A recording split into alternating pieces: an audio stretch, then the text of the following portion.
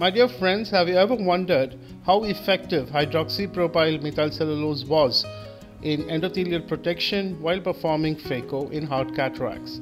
So let's look at some basics. The ocular viscosurgical devices have four properties, which is viscosity, pseudoplasticity, elasticity and coatability. The viscosity indicates how viscous the substance is. The pseudoplasticity is the ability of a substance to change its viscosity based on shear forces.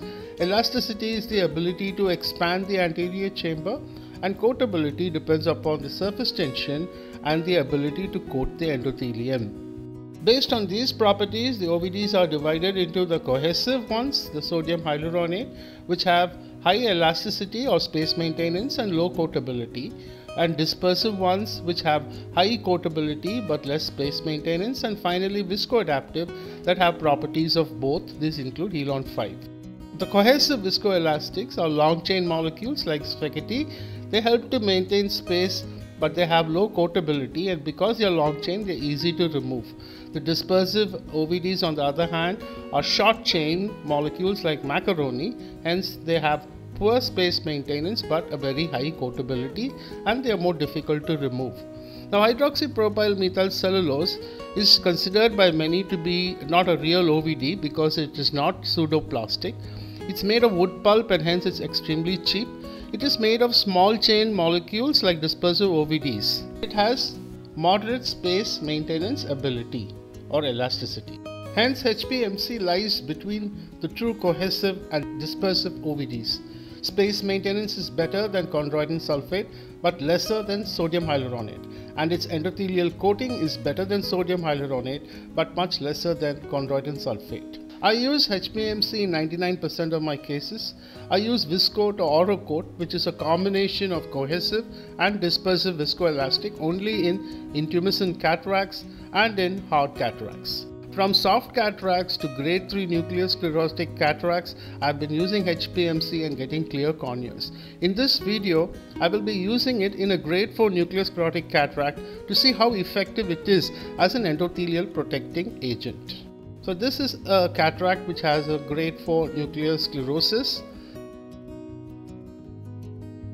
In this case, I am going to primarily use only hydroxypropyl methylcellulose throughout the procedure and then look at the postoperative results to see how clear the cornea is on the first postoperative day. I fashion the clear corneal incision, wash out the trypan blue and fill the chamber with methylcellulose, and also coat the surface of the epithelium with methylcellulose because it prevents drying of the epithelium. The capsular excess is then fashioned with the cystitome. And I try to aim for a 5.5 to 5.75 millimeter capsular excess.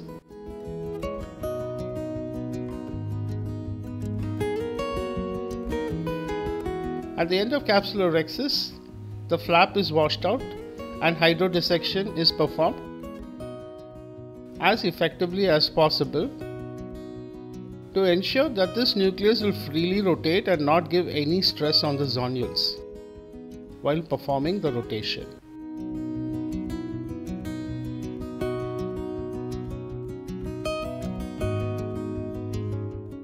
I then fill the chamber with methylcellulose and also check for rotation. And now I am ready to go with Phacoemulsification. So I am using a Stellaris machine. In this case, I am using a 20 gauge microflow 30-degree tip. I am going to use the technique of direct chop in order to disassemble this nucleus. So after burying the phaco tip, I initiate the crack and I separate the fragment. The power that I am using is only 50% and I am using the multi-burst mode with a burst duration of 30 milliseconds and a duty cycle of 70%. So once I break the nucleus down into smaller fragments, I mobilize these fragments, and please note that I am emulsifying this at the level of the supracapsular plane in the safe zone of the eye. This concept of the safe zone is that you emulsify the nuclear fragments in the middle of the eye where the dome of the corneal endothelium is as far away from the phaco probe as possible. The second important step that you have to note is that you have to apply phacoemulsification only after the tip has been completely occluded by the nuclear piece. This will ensure that the cavitational energy is delivered only into the nucleus fragment and is not dissipated to reach the corneal endothelium. So this is an unedited video of the procedure being performed.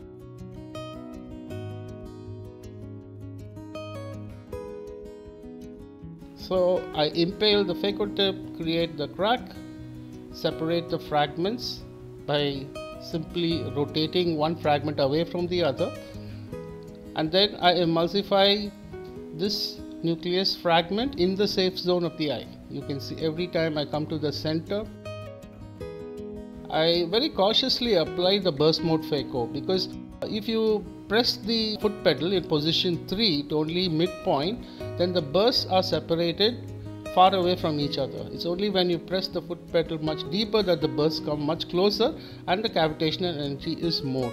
So you can control the amount of cavitational energy delivered in the multi-burst mode. So the entire nucleus has now been safely removed from the eye. The cortical cleavage hydrodissection was good, which means that there is almost no residual cortex left behind at the end of the procedure. The capsular bag is extremely clean.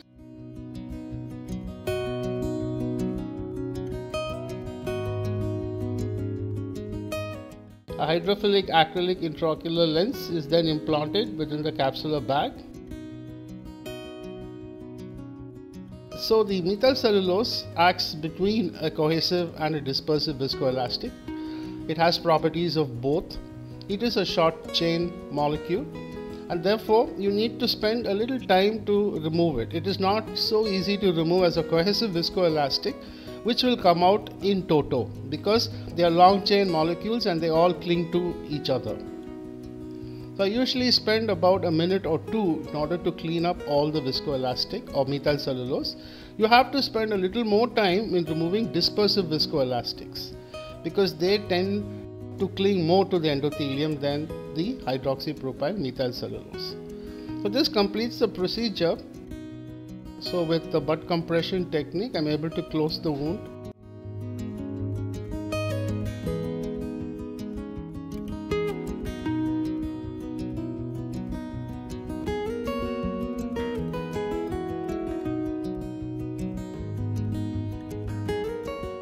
And of course, the most important thing is to now look at the cornea at the first postoperative day. You can see that the cornea is extremely clear. There is not even the sign of the slightest striate keratopathy. You can clearly make out the pattern of the iris, and there is no flare or cells. So in conclusion, we could say that hydroxypropyl methyl cellulose, when combined with the proper phaco technique, will give you clear corneas, and you do not have to go for expensive OVDs in order to achieve the same effect. I thank you for your attention.